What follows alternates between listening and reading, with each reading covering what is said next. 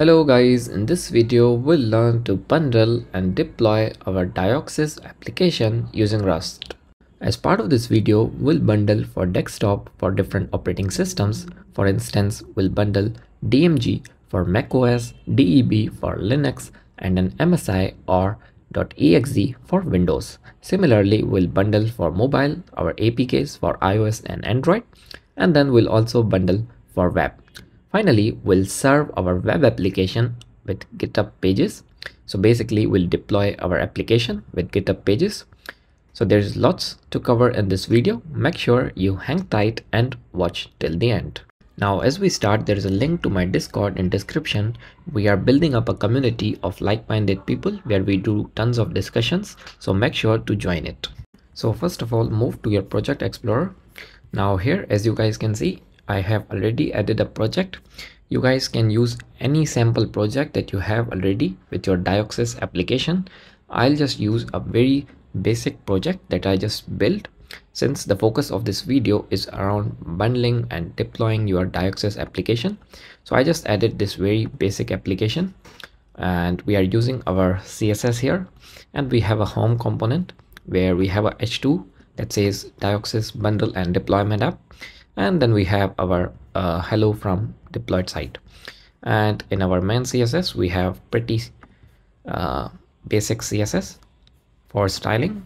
So the application that we are using in this video is pretty straightforward.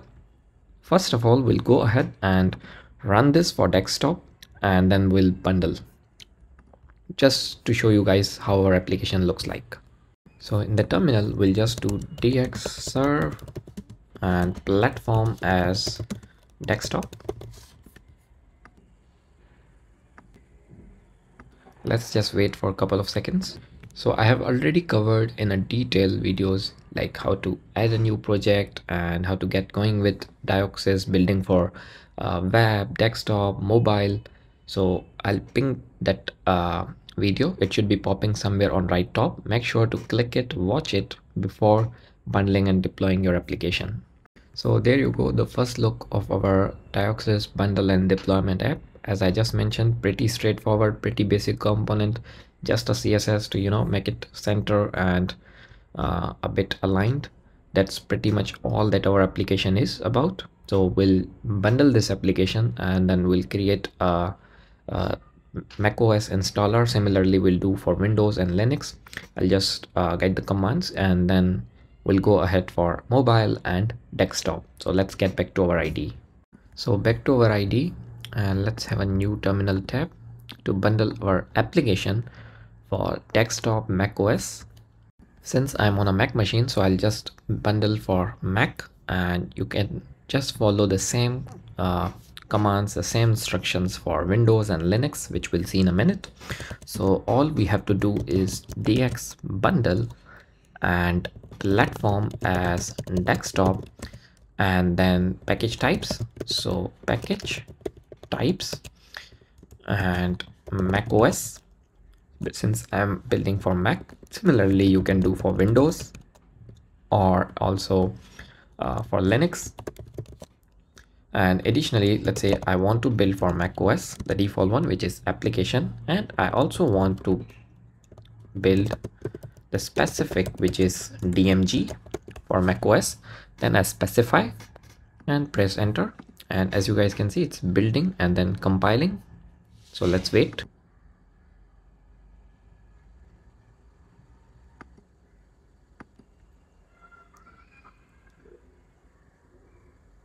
And there you go. As you guys can see, we have app produced two outputs, and we have for macOS and DMG. So we go to our Explorer, and inside we have our target. Inside target we have dx bundle, and there you go, we have DMG and macOS. So let's reveal this in Finder, and there we check our .application as well as the DMG. So head to bundle in our Finder, and here, as you can see, we have DMG and macOS. Inside macOS, we have our application, which we can also use to release our application. Also, we have DMG, and we could also click this to install this application that we just built in our Mac. Similarly, you get exe and deb for Windows and Linux respectively, and you can just press it to install. So let's just press this, and there you go. We have our DMG where we can just drag our Dioxus inside our applications to install this application. Pretty straightforward. Now let's get back to our IDE and try to add a custom icon for our application and then build or bundle the application. So back to our VS Code, and if you just want to scrap what you just built, like everything from the target, then you can just do dx clean, and that would just simply remove the target folder. As you can see, it's gone. So it just removes and scraps everything that we just built. Now just move to Dioxus toml file, and here at the end just add a bundle, and inside our bundle we can specify the icon. So here I'll be using icon from our assets. So icon as assets slash, so inside our assets, and we can place any icon that we want. So let's say I would be placing app icon.png, and then you can just simply drag and drop your icon in the assets. So as you can see, I just drag and drop my icon, which is from Pokemon. So we'll just use this as an icon for our application. You can specify a more personalized, customized icon that you want, and you can just add icon here and reopen your terminal, and you can just simply rebuild your application as well as your DMG if you want. If you don't want both, then you can just remove this and just go for DMG.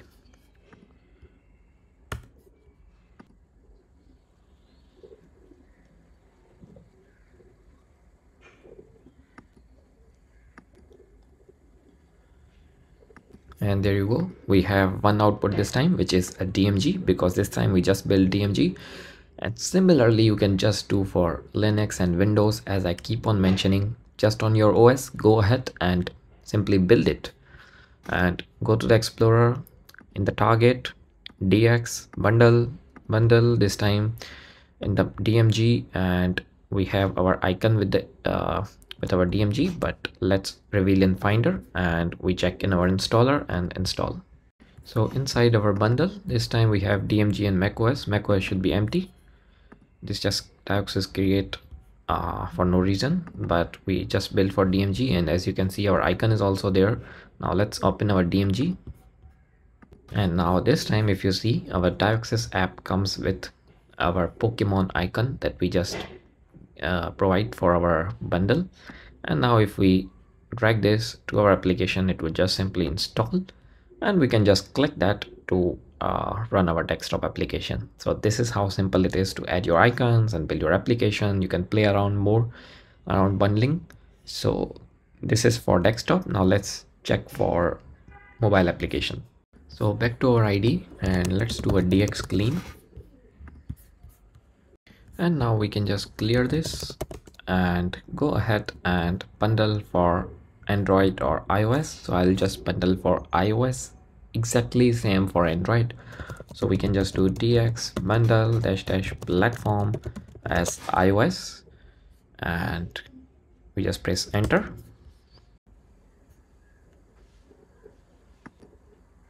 And there you go. As you can see, there is a warning saying signed iOS bundles are not yet supported, but yeah, we have our bundle.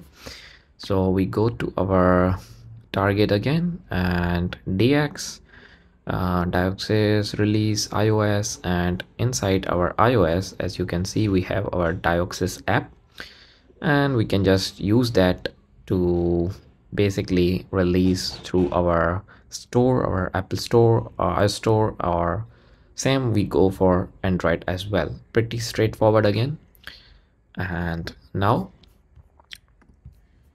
we covered for desktop, we covered for mobile. Now let's move to web, where we'll also then deploy our bundle using GitHub Pages.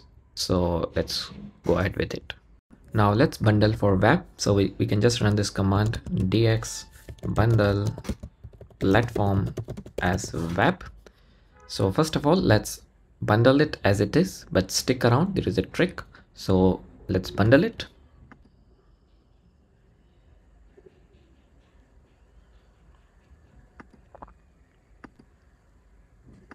Okay, as you can see, the bundling is succeed and we have our bundle in target, tx, bundle, release, web. So let's go there, target, dx and release, actually inside there. So we have bundle, release, web and public. Now inside public, we have our assets, we have our WebAssembly, and then we have our index HTML, which is the kind of entry point. So let's see. So as you can see, all the scripts that we have will be served from /WebAssembly bundle.js. Now wherever you will deploy, it will just directly look for the script on /WebAssembly, since we'll be hosting on GitHub Pages. So if you just go ahead and deploy on your GitHub Pages as it is, the application would give you a 404 not found. That's simply because it would start looking for your pages, something like this. So it will say HTTPS and your GitHub .io and /WebAssembly. But that's not the case, right? Because this stuff would be inside a repository. So you want /repo/ then this path, correct? For that reason, and to get not run into that 404, what we have to do is bundle in a different way, where we have to provide the base path. So for that reason, go back to your terminal, and for once let's do dx clean to clean our current build that we have. And once that's cleaned, as you can see, target is gone.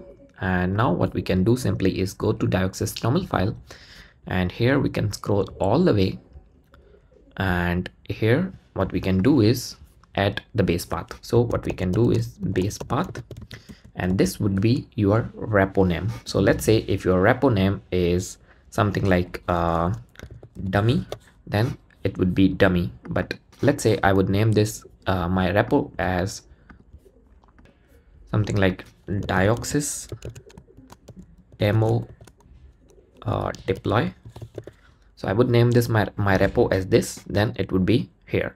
But if you have your repo and then some base path as well, then keep specifying here. So let's say something like repo then public, or repo then src, and then then just specify it here. But for me, I'll just stick with Dioxus demo deploy, and then we can just go ahead and run the platform web bundle command again.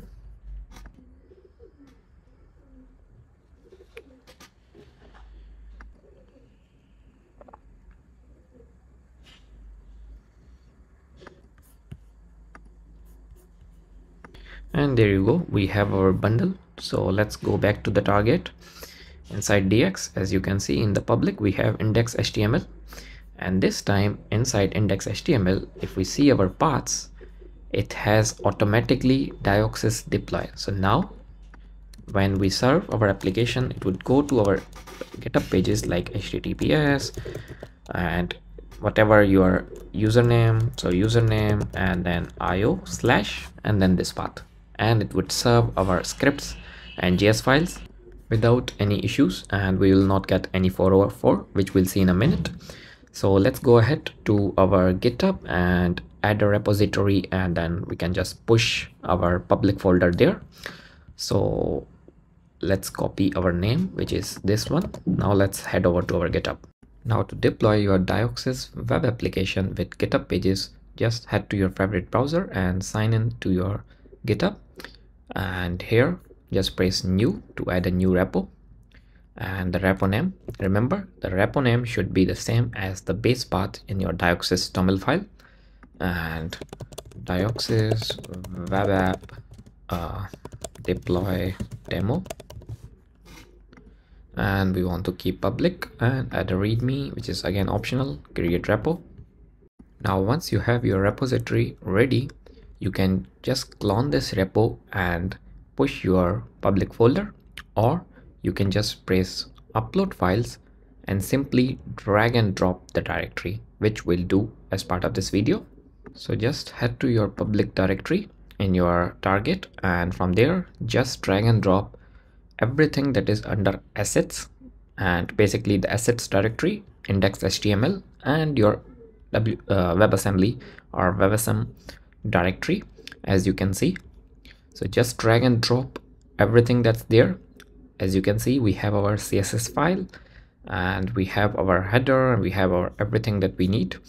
So this would also include your all the styling for your pages, your static website, like all the pages, all the CSS, SVG, and all the stuff that you have for your website. This would just go ahead and bring everything here, and then we can directly commit from here